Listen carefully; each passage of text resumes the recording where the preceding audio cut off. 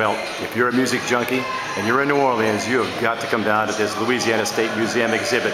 One room packed with the story of the unsung heroes of the secret history of Louisiana rock and roll.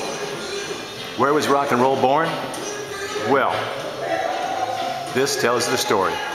Shreveport, Lake Charles, Lafayette, Crowley, Baton Rouge, and New Orleans. Tons of information here, visual, auditory, about the sources of all this music we've been listening to for the past 50 years, where it was actually the roots for it, the foundation of it, right down here. Louisiana garage rock, only in New Orleans. Wine, women, and whiskey, Papa Lightfoot singing New Orleans blues.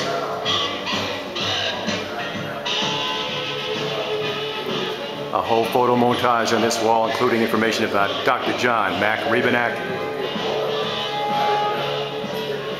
other people you recognize like Alan Toussaint, and other people you just don't recognize, but whose music, echoes of whose music you can hear all the way down to today.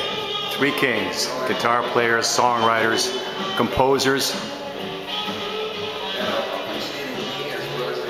More information about artists that maybe you have or haven't heard of, who, right down to this day, have an effect on the music we listen to.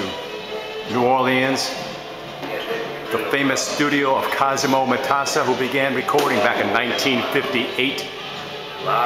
Great information about this.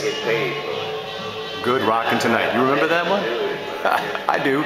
Little Richard, Tutti Frutti. I remember that. Lots of audio-visual, lots of videos, musicians who have been rooted in New Orleans, including the New Orleans piano tradition, with people such as Professor Longhair at Tipitina's, and of course, the Fat Man, Fats Domino.